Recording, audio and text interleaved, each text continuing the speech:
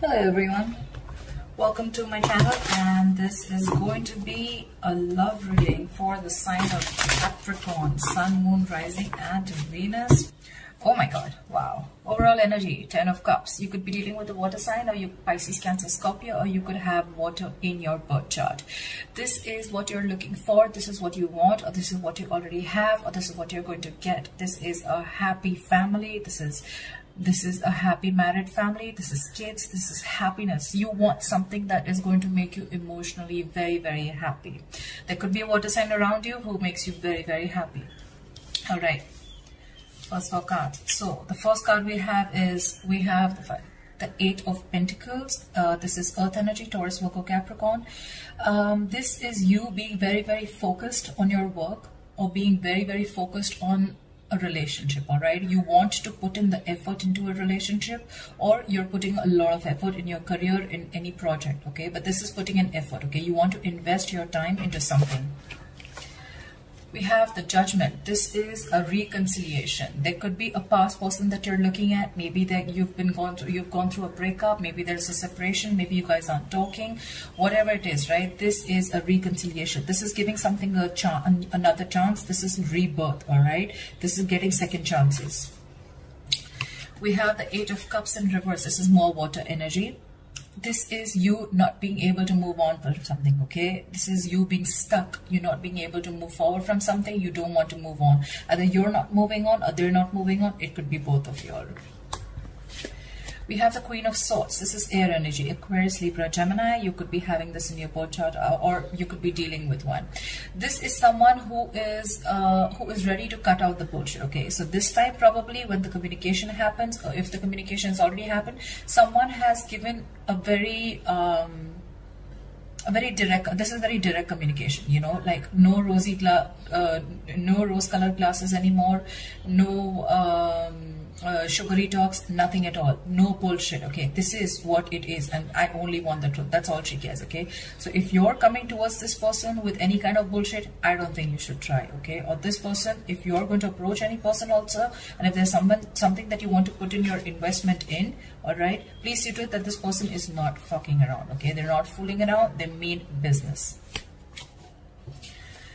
More cards for Capricorn in love for the second half of December, please. One card flew out. Just 1 second.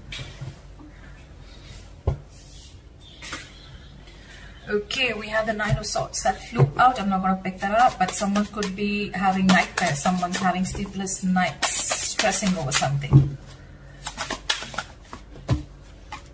More messages for the sign of Capricorn in love. Second half of December, please. Whoa. Okay, again something fell out. 1 second. I don't know why the cards are falling out. We have the Six of Swords in reverse, not taking it, but yeah, someone's not being able to move on. They're not going anywhere. More messages for the sign of Capricorn in love, please. More messages for the sign of Capricorn in love. Wow. More messages for Capricorn in love, second half of December 2019. Okay. King of Cups. You could be dealing with a water sign, Pisces, Cancer, Scorpio, or you could have water in your birth chart. This is someone who is emotionally stable, all right? This is someone who has their head and heart in place. You could be dealing with someone who is emotionally mature, or there could be an age difference between you and this person. Okay, this is someone who's very emotionally mature. Okay, they will think and act. They have a lot of emotions for you. You love them, they love you. Okay. We have the Two of Pentacles. This is Earth energy, Taurus, Virgo, Capricorn. This is you trying to balance a situation, or you trying to balance two people or two situations. Okay, this is you trying to gain clarity. All right, maybe you took a time off, maybe you started working on yourself, or maybe after gaining clarity, you have a clarity with what you're making choices. Okay, this could be choices between two things or two people. All right, maybe now you're gaining clarity, you need to make a choice, and you're ready to invest into something. All right. Maybe you were even very focused on your work, okay? And now you're gaining clarity about what you want.